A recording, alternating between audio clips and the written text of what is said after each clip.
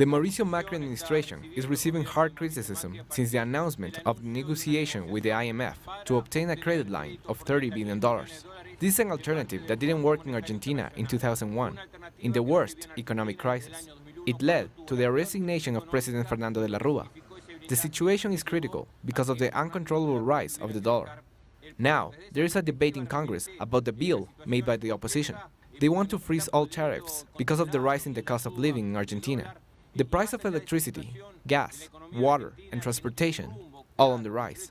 Social movements and unions are planning a big demonstration to demand explanations from Macri's government. Was Edgardo Esteban from Buenos Aires.